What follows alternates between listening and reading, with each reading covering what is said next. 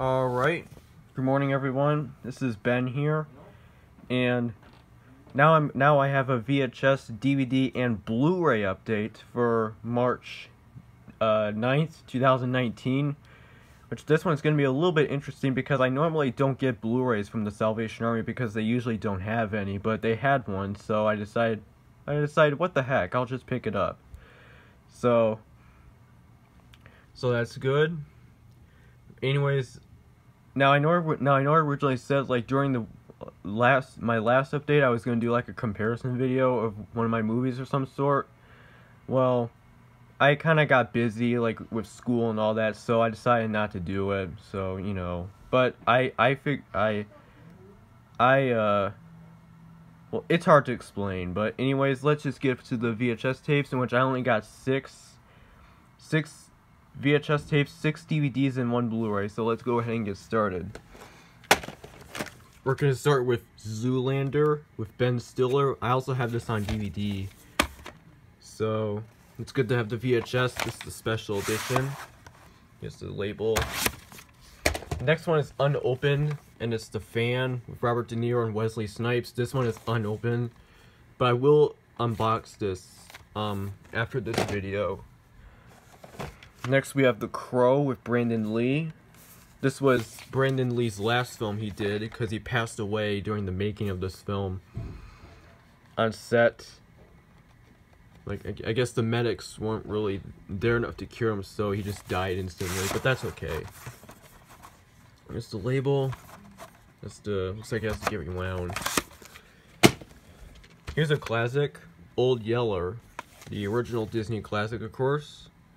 Part of the Walt Disney Studio Film Collection series. I think it's the only one I have. I'm not too sure, but here's the label.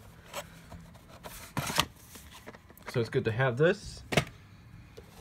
Next we have Hocus Pocus, another Disney film from the 90s. Yep, this is the label. And finally, we have The Grass Harp. This has an all-star cast, but I'm not going to bother reading them. This is a demo VHS, and it also has a different style label than what New Line usually puts on their tapes. It's not an Avon copy, it's a demo VHS, promotional use only. And that's it for the videotapes. Now we're going to go on to the 6 DVDs. So we're going to start with The Great Debaters with Denzel Washington and Forrest Whitaker. And Denzel also directed this movie. So it's pretty good now that I have this, Antoine Fisher, then this and Fences were the films that he directed, so that's pretty cool. Here's the disc.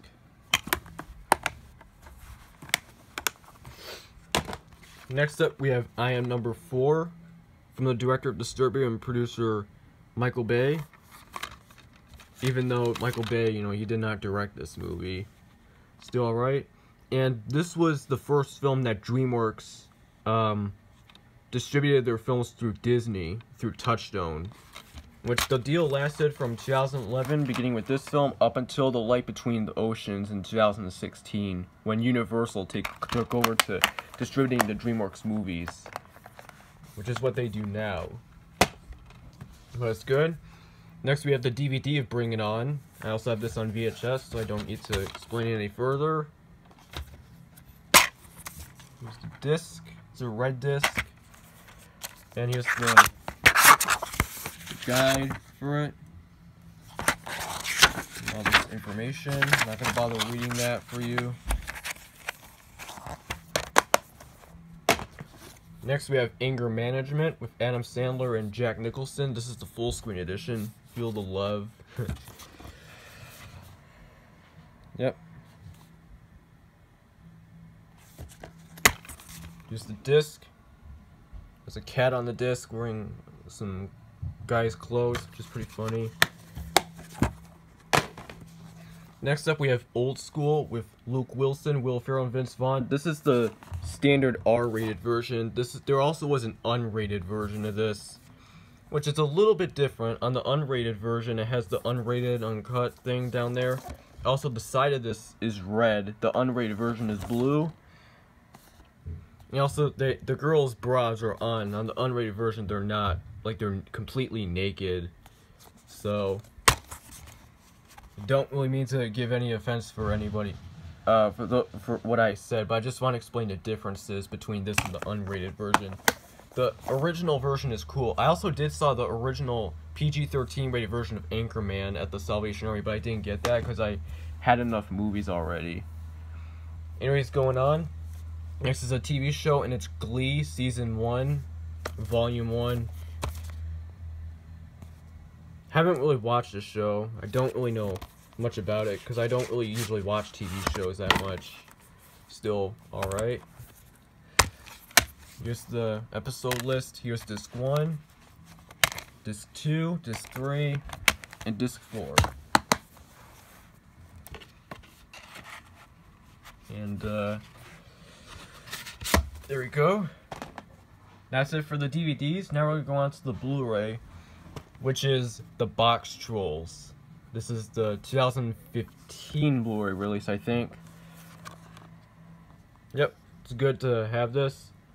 Although it says Blu-ray, DVD, and digital, well, the bad news is that the DVD doesn't come with the DVD when I bought it. But the reason why I got this is because, you know, it's the only Blu-ray they have, and also has the disc inside. Plus, it's cool to watch this in high definition, so that's good. And also, I've seen this movie before, in 8th grade once, and I liked it. I thought it was kind of cool, interesting, and stuff. But anyways, that's it for my VHS, DVD, and Blu-ray update for March 9th, 2019, and I will see you again later, but we'll see.